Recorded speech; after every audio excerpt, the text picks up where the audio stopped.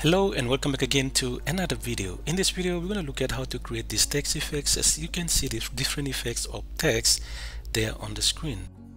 We're going to look at one specifically today, and that is this one here. So let's get started. In the project bin, right click to create a new text. Type in your text.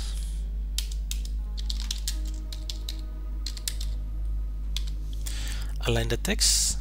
And if you want to, you can change the color, or you can change to any gradient if you have created some gradient here. But for now, let's just leave it as white and create our text. Bring this to your timeline and make sure to place this on video track 2, because we're going to place a clip under here. So with this, first of all, we want to use 3 different effects to create these text effects here. So let's get started. In the effects panel, make sure to be in show all video effects. And the effects that we're going to use is under Stylized. So let's go down to Stylized, and the first one is Sobel with plane. So let's go down to S, and here is Sobel with planes, or simply you can just type here. So Sobel with planes, bring this and apply to your text, and you can see it does something there already. Let's go to the settings here. First of all, in the planes, we want to change this to alpha. The reason we want to change this to alpha because we're going to place a video clip under here. For now, when we place this video clip, you can see the text is not in alpha, but the black text is there. So what we want to do is change this to alpha. So let's go to the text effects and then change this to alpha. And as you can see, it's already creating this nice text effects with the like overlay thing here. So the next one is to bring the scale up to somewhere around 200, just to get rid of some little edges here. And then the delta, so it depends on the choice that you want, whether you leave it as -300, bring it down somewhere here, or bring it all the way down here to have this kind of effects with a delta. So whatever that you want to, up to you. So that's with the first effects. The second effects is the glow.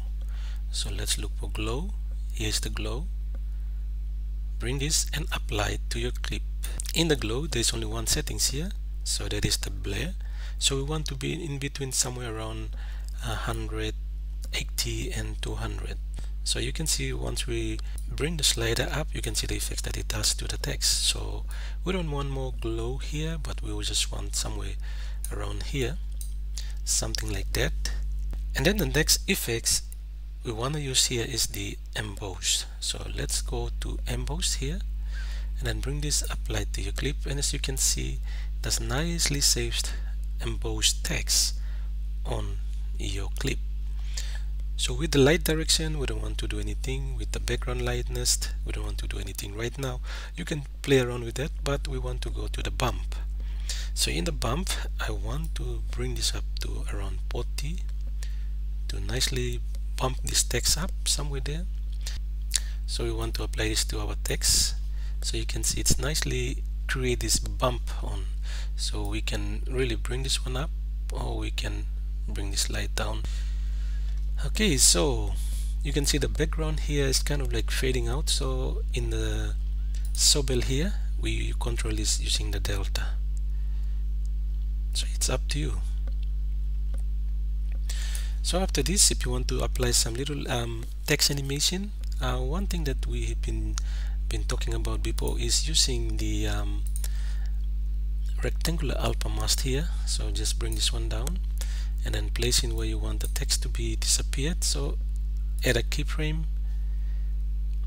bring this all the way to the end somewhere there, add another keyframe. You can use the left or right or top or bottom, and then bring this to remove the text effects from the video. And you can add a little bit of blur there, somewhere around 100, nicely removing that. Okay, again, depending on the text, you can remove this by using the delta here. Let's bring this one down somewhere there. So that's how we can create these little text effects that you can use for any other project that you want to do. Thank you again for watching, and hope to see you back again in another video.